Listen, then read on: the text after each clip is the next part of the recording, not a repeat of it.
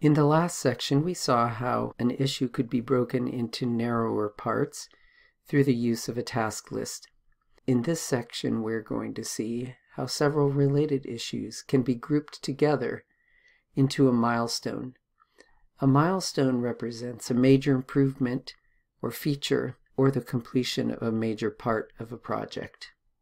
In this example, we have a major phase of the project that we are interested in trying to complete.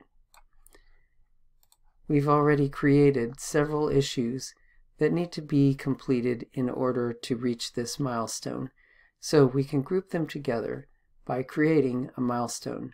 I will click on the milestone button here, and right now there isn't one, so I'll click on the new milestone button. I will give it a title, and I'll give a brief description.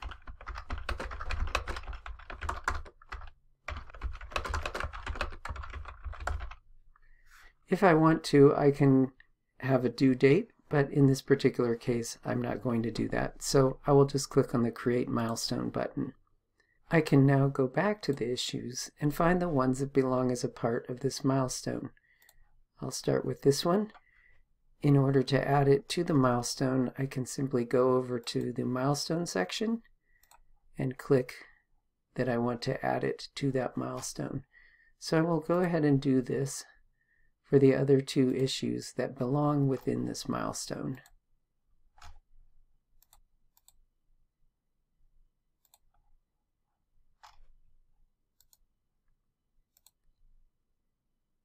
You can see that it's been noted that it was added to the milestone. If I now go back to the milestone tab and click on the milestone, I see the three things grouped together within this milestone. As I look at the milestone over time, I'll see a progress bar that indicates what fraction of the issues have been completed in that milestone. So this is a way to track things that are related and to see what kind of progress you're making at completing them. It's also a useful thing in a case like this where we have actually a lot of issues. As you can see, these issues are tagged to sort of separate them out, but this is a way that I can group together just the issues that need to be done by a particular deadline to complete a particular part of the project. In this example, I've completed two of the three tasks in the milestone, which I can see from the progress bar.